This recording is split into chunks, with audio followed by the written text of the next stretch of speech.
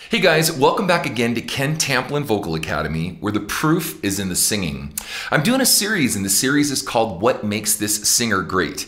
And before we get started, if you guys wouldn't mind, please like and subscribe to my video and channel. That would be awesome. Don't forget to ring that bell so that I can keep cool videos coming your way. And I have a singing course, and the course is called How to Sing Better Than Anyone Else. And we discuss and negotiate all these different styles and how to get to these different places of greatness for singing. So I decided to go ahead and take on Dimash. Now, Dimash is just a wow enigma. I mean, this guy came out of nowhere. I think with this title called What Makes This Singer Great, it's really what comes to mind when you think of this singer. So it's not just only his singing, but it could be a plethora of other different things surrounding this artist. And in Dimash's case, there's a lot of things that come to mind. Of course, first, it's incredible range and dynamics, just powerful voice, excellence, and I want to talk about that in a second. But first, the coolest thing ever is that Dimash came from Kazakhstan, as you guys probably know.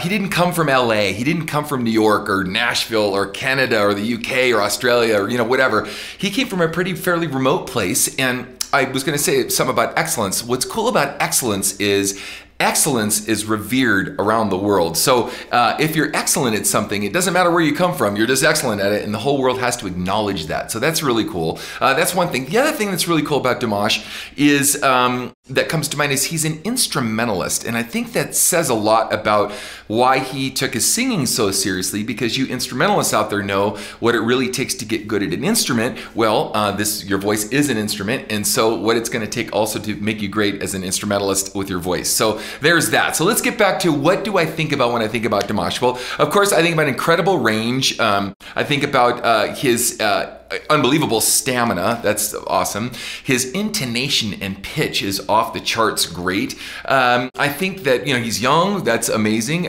He's able to incorporate the old bel canto, appoggio operatic style of singing into a lot of contemporary art, which is really, really cool.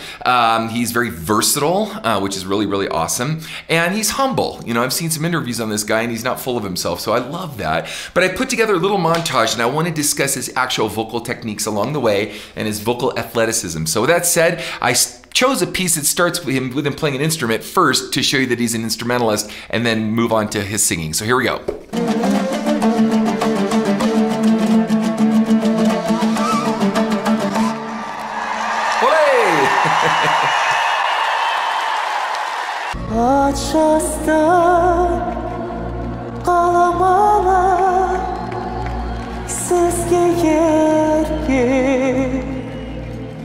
Gözüm var unuturdu şey ayday kırgı.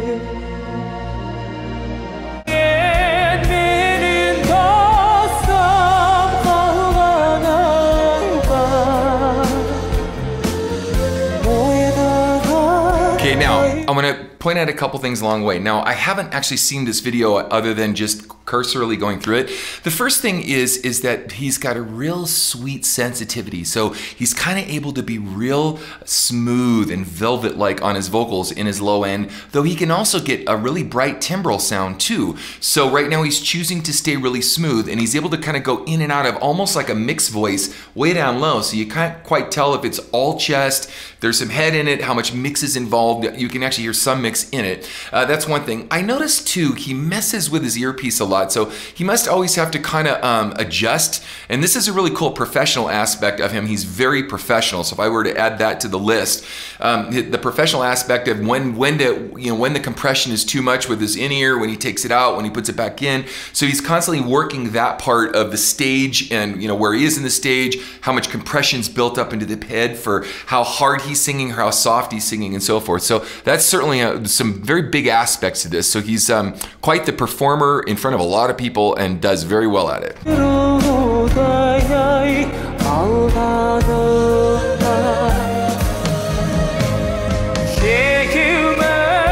what I mean about the brightness?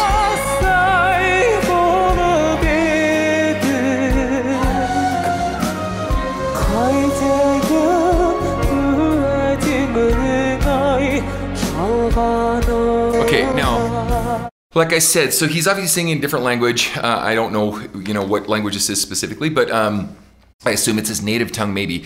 But within most of the Latin world and a lot of the Indo-European world, the Baltics, obviously Italy, Spain, any Spanish, whatever, they get 5 vowel sounds. So what I mean by that is he's singing in bel canto, and bel canto gives you o, e, I, o, and u. So la, e, o. And you really have to negotiate all of your words and all your other sounds, or all your other word phrases around those 5 vowels, because those are the 5 Italian or Latin vowels that are in bel canto in opera. So he is staying pretty close to that, and I noticed that he does that even within his pop stuff, which keeps it a little bit on the operatic side. So maybe some people don't like that as much. I happen to like opera a lot, so I have a deep appreciation for that. But the vowels stay pretty covered and dark too, so it's not like it's pretty covered or dark. So so you can really be listening for that as you listen to his technique along the way, because he relies on it almost 100%.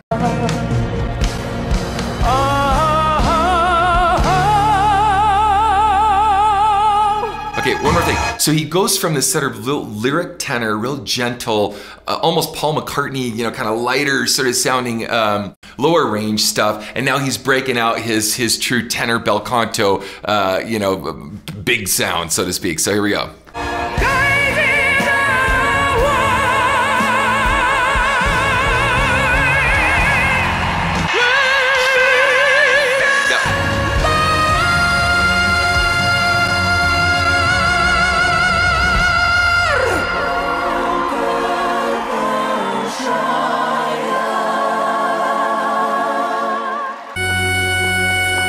So now I'm going to back this up. We're breaking into another piece. I put together a few little pieces there. So if you guys follow along the way, so again, his vowel modifications, the way he shapes his vowels within vocal tract shaping is just awesome. Again, it's very operatic. And then also his command of being able to have a lot of dynamic in his sound at any range of his voice. So why that's important is most tenors and belting tenors, they can belt out the high, the B in A Sundorma, let's say, or the C, high C, or whatever, tenor, high C, C5. But what's kind of interesting is they don't necessarily have the command of coming back and being really gentle and genteel and light on the sound like Dimash does. He can actually, at any spectrum of his voice, he can get louder or softer. So the brother is just a phenomenally gifted guy and has worked very hard in his craft, obviously. So that's just fantastic. Here we go.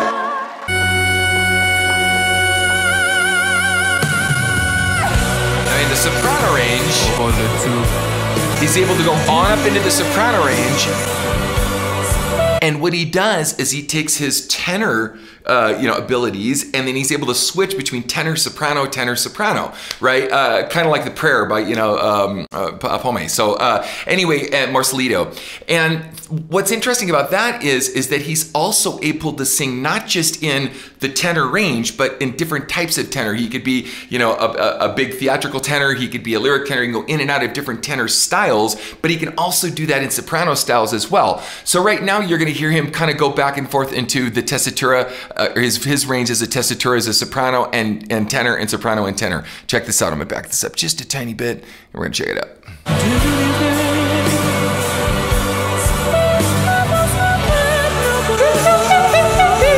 Right?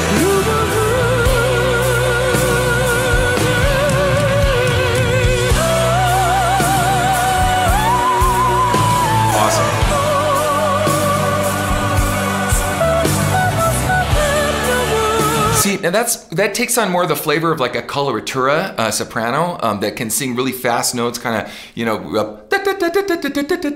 can do that too. So he can kind of lay into, a big, long, fat, huge sound, big sound for a soprano, and then he can also back it off with a lot of the nuances of a coloratura. So here we go.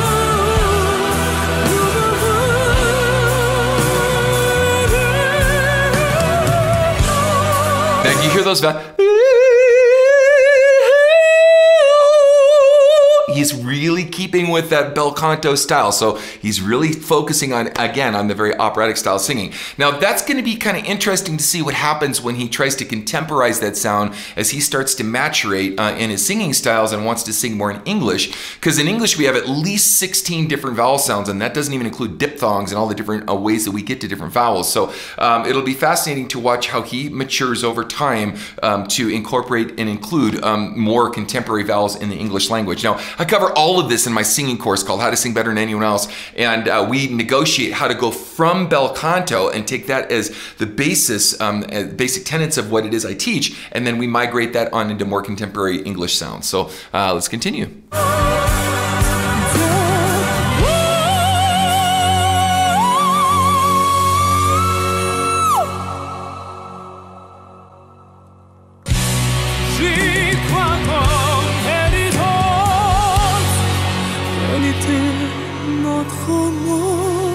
Something else I think that makes him great is his mystery. The guy is just kind of shrouded in mystery. Like, we don't really know much other than it's this kid from this kind of small, I guess it's not small, but it's from Kazakhstan, small area, village, whatever. And just out of nowhere, this guy explodes on the world scene, is just dominating planet Earth with his voice. That's number one. And number two, he's always got those kind of like, I don't know, stage like mystery eyes is the best way I can describe it. So he's very mysterious, which is also really cool.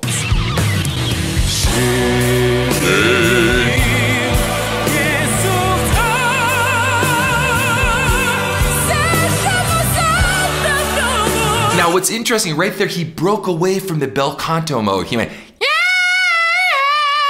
and he stayed really bright on the sound. That's not a bel canto thing. That's actually something to get up into mask, which is a contemporary way to get up into mask. So if you notice, because he sang the bottom heavy, it would have been very hard for him to get up into a covered bel canto sound. Now, I know he can do it because I've heard him do it before, but in this case, he chose to stay really bright on the sound. That leads me to believe that when he does move into singing a lot more English-speaking pieces, I know he's done a few already, but that he will easily be able to transition from predominantly using appoggio, bel canto, and then move on into other vowel sounds in the English language. So.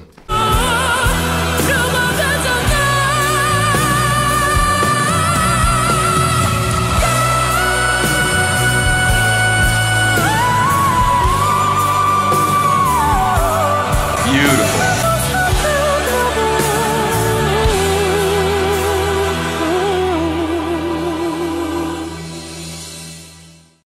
That was awesome. So those are the clips I prepared. I've got a lot of these coming your way, guys. So if you want to help me out and you want to tell me who you think that I should prepare to do what makes this singer great, please list the singers that you like in the comments section, number one. Number two, if you have something you'd like to contribute to what you think makes Dimash great, I'd love to hear it. And again, it doesn't have to be just about his incredible singing prowess. It could be in calisthenics. It can be what cool things he does in life, what it is that you love about him, or what comes to your mind when you think of Dimash. So stay tuned, guys. We got another video coming your way. Check this out.